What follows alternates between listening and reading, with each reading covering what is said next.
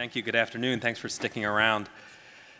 This topic is really about what patients are thinking and saying when they come in and say, how bad is it going to be, doc? Or how bad is my disease? Or what do I have to think about for the future? And this differentiation between disease severity and disease activity is really important because they're different concepts that we use interchangeably, and I think our patients might use interchangeably. And it confuses things when you're prescribing medications that are indicated for moderate to severely active disease. And I'll tell you why I think that's so different and why it's important to make that difference in your mind and to your patients. So we'll talk about to understand the difference between disease activity and disease severity, and then talk about this idea of prognosis and how can we help our patients understand what the future might look like for them, which I would argue is much more important than what their symptoms are today. Thinking about what's happening next and in the future and preventing complications is where we really need to be thinking. You're all familiar with these because we talk about them all the time at meetings and in clinical trials and in retrospective observational cohorts when we try to calculate somebody's disease activity. And many of you, I bet, even either give out surveys and have patients answer questions, or you rate your patients at visits using these types of indices that are helpful to an extent, but what they're only talking about really is the cross-sectional assessment of today and what their activity of their disease is at that visit or perhaps within the past 2 weeks.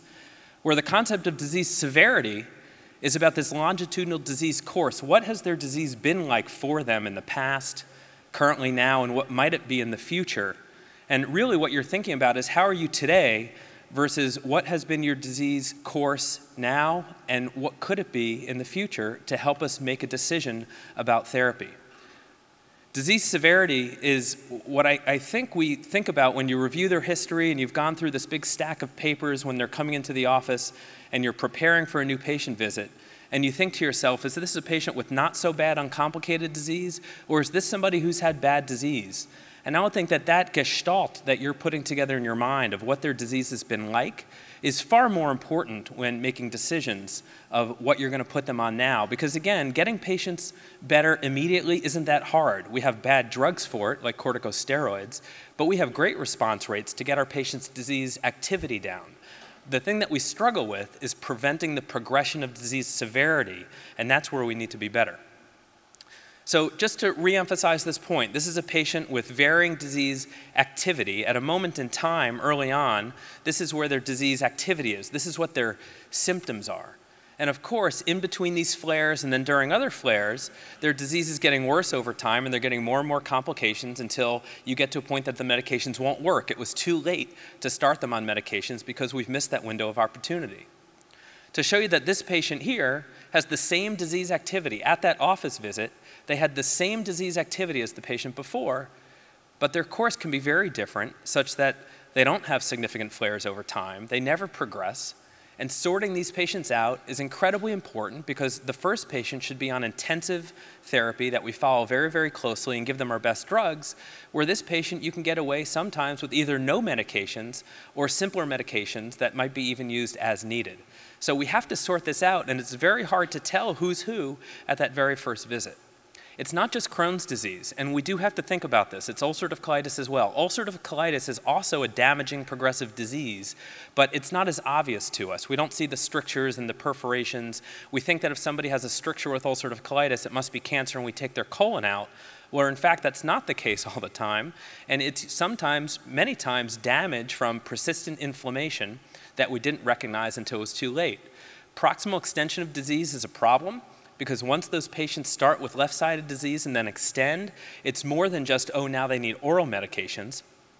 But we found over the past couple of years in abstracts that were presented at DDW and now getting published that these patients actually have more refractory disease and they're difficult to treat. We've talked about the problem with stricturing. Pseudopolyposis, of course, in itself isn't a big problem, but when you're surveying them and one or two of them come back adenomas, then you're really stuck and you have a very hard time, and we're taking colons out sometimes because we simply can't survey them because of long-standing undertreated disease that led to scarring, pseudopolyps, and a very difficult colon for us to assess. When your patients are coming in who have a completely healed colon and you're saying to them, oh, I don't know what your symptoms are from, they're not from your UC, you must have IBS also. Well, that may be the case, but many of them also have dysmotility and anorectal dysfunction because of the long-standing inflammatory damage. So again, we're waiting too long in both Crohn's disease and ulcerative colitis, and it's leading to symptoms that are very difficult to treat and aren't going to respond to our medications that we give them too late. The problem is our most effective drugs, the biologics, are indicated only for patients with moderate to severely active disease. But when a patient comes in with a complex history and has low disease activity, not only do we have a false sense of security for us as providers, if you looked through their chart and said, oh boy, this is a patient who's been really sick over time, but thank goodness that they're doing fine now and we don't have to do too much, and you might be compelled to leave them on 5-ASAs or leave them on whatever medication they're on, not recognizing the fact that their disease severity could be much more complex, and we have to think further about what to do to prevent these things from getting worse in the future. And also patients, when they feel okay, don't feel like they deserve biologics. They don't feel like they're sick enough to get these drugs. So again, just relying on activity can be very confusing, and certainly payers don't think that our patients need them unless they're sick enough to get them.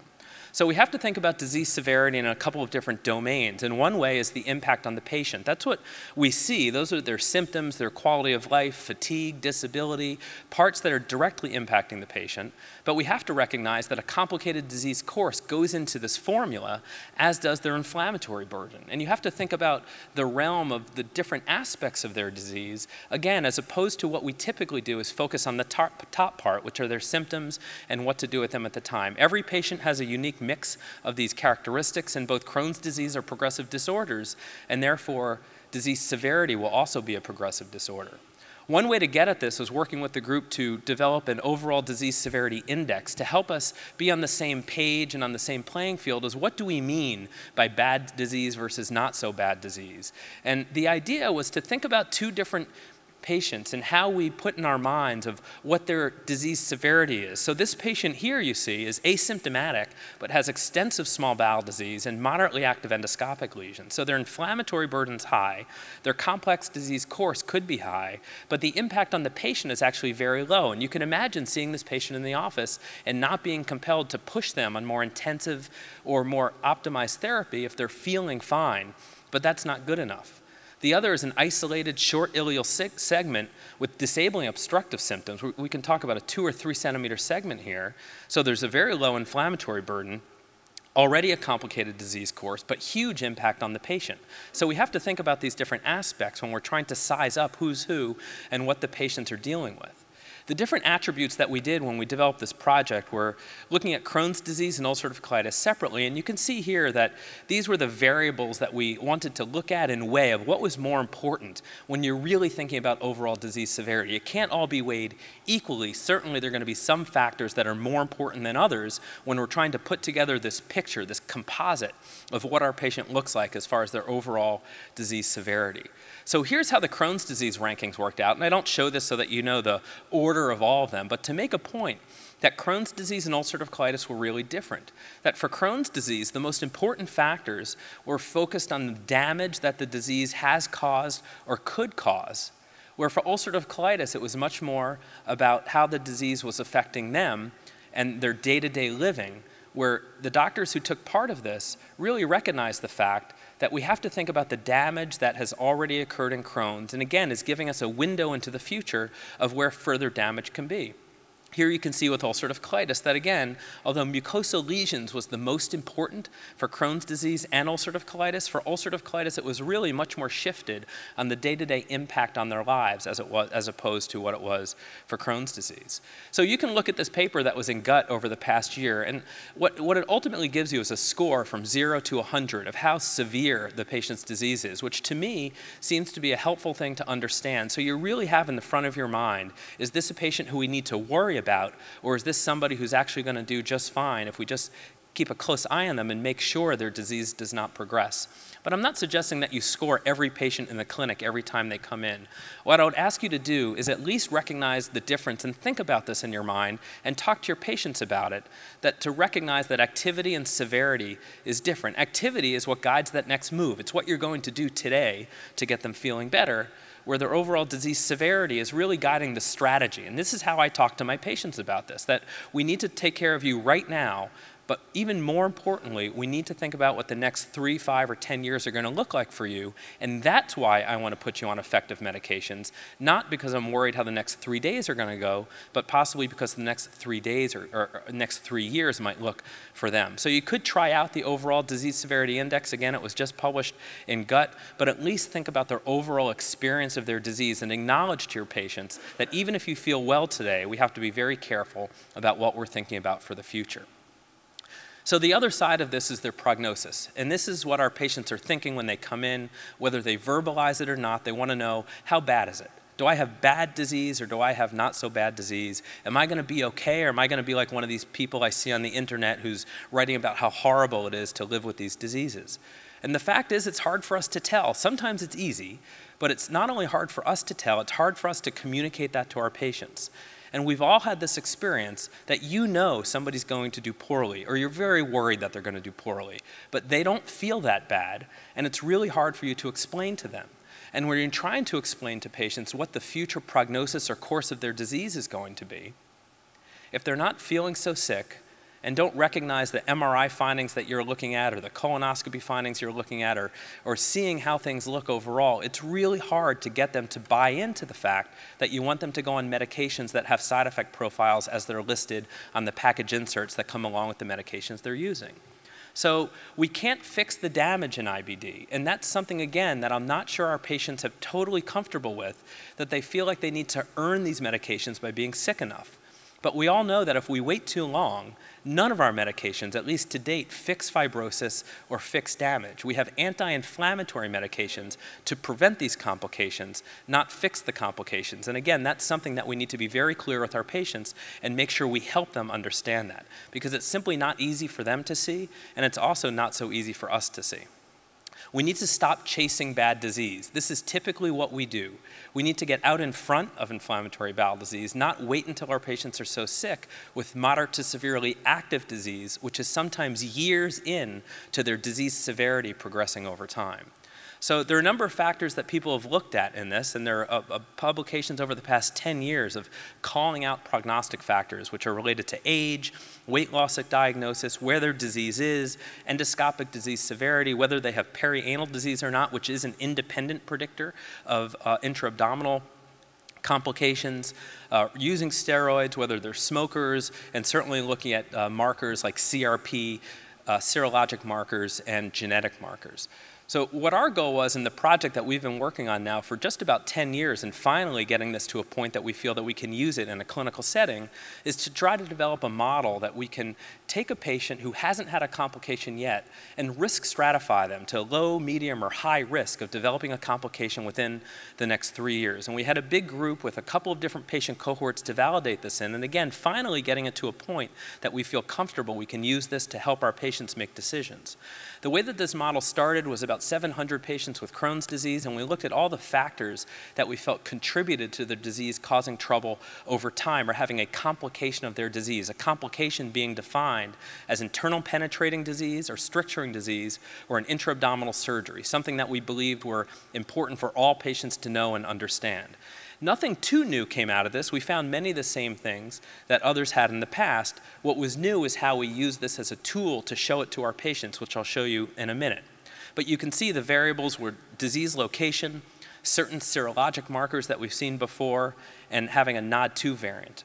When we develop the model, when you develop any model, you need a calibration cohort, which is useful, but it doesn't tell you really if the model is going to work in other patient populations. And if you're interested in these kind of statistics, a Harrell C or concordance index, something above 0.6, 0.65 is considered good, and we came out at 0.73, which made us happy. But again, it doesn't mean that much until you move it to other patient populations and test it in a completely different group of patients. And here, when we looked at other adult patients, it performed exactly the same way. And in fact, when we looked at pediatric patients, it also worked in that pediatric population. So the way we had to make the leap and make this something different and special is using this technique called system dynamics analysis so that we can use this as a tool to talk with patients. This isn't that different than multivariate logistic regression, but what it does is it allows us to provide a real-time individualized prediction of outcomes to somebody at that moment. So instead of showing them hazard ratios and statistical confidence intervals, which I think would be a very hard thing to try to talk to your patient with and showing them those data, it's a simple control panel where you're dialing the results and then a graph that conveys this over time with the ability to add new data as we learn more in the field. So if more or newer genetic markers or serologic markers come, we can add them to this model and even make the predictive response more robust. Essentially what we've taken is complex clinical data and turned it into patient-friendly results so that we can sit with our patients and help them understand. This is what the model looks like when you put the statistical tool together.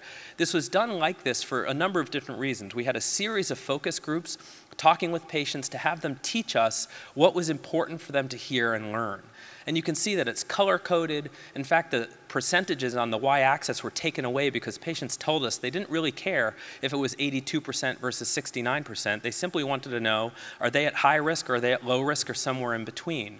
And also, patients can look, it's personalized for them with their name on it, and it very specifically calls out what the complications are that we're working with. So it's great to work with patients, and there are customers and our end users here to understand exactly what we want it to look like. I just wanted to show you two examples because we've been using this both part of a randomized controlled trial to see how it influences patients, but also I've been using it in my clinic. This is one patient, a wonderful gentleman from Maine who's a musician who is just getting his life and career going. He, in addition to the band he's in, he just started a recording studio that he personally put money into, and the fact that he was just recently diagnosed with something called Crohn's disease that he had no knowledge about was really disruptive to him. The confusing part was that although he had moderately active ileal disease, that you would all agree was moderately active disease, he actually felt okay because he was being treated with the most commonly mentioned drug at this conference, I think, over the past few days was marijuana. And in Maine, it's available recreationally and it's easy for him to get. And he said he came to me as a second opinion, not because nobody knew what to do for him, because he, quote, refused therapy, and they wanted me to talk some sense into him to go on good, good treatments that would make him better. And he came, and I'll admit he was a bit angry when he showed up because he had no idea why he just drove 4 hours to be told that he needs to go on drugs that he already said he didn't want to go on. So we put him through the model, and you can see how he came out as far as his prediction of having a complication. This was based on his ileal disease status, high serologic markers, and having NOD2 positivity. And I tell you the truth when I say he called the very next day and talked to my nurse at 8:01 a.m. as soon as the phone's open and asked how quickly he can get on that therapy that the doctor talked to him about, because now he was worried about his disease more so than he was worried about the side effects of the drugs. So in fact, we put him on Humira and methotrexate, and then we rescoped him about 10 months later. I probably should have done it a little bit sooner. And he had complete mucosal healing. He's one of these patients who you wondered to yourself if he really even had Crohn's disease. It looked that good. And this is exactly what we're trying to do, is find patients early, treat them early, and make sure it's the appropriate patients. So conversely, here's a different patient. This is one of these amazing young women. She went to a university in Vermont where she played varsity soccer, held down 2 jobs, was incredibly busy, and did not want to be bothered by this new diagnosis of what she was told was Crohn's disease. Her endoscopic findings weren't quite as significant. She had mild to moderately active disease. She also came down, but this time she's angry at her local physicians who are, quote, forcing her to go on combination therapy because she had a new diagnosis of small bowel Crohn's disease. And she came down really upset that she had no options and she wanted to treat her disease naturally and exercise more and play more soccer, and she knew that would make her feel better. So we put her through our model as well, and you can see that it looked very different than our last patient. And again, I'm only showing you an N of 2 example here, but we've seen this a number of times and how it influences patients' decision making.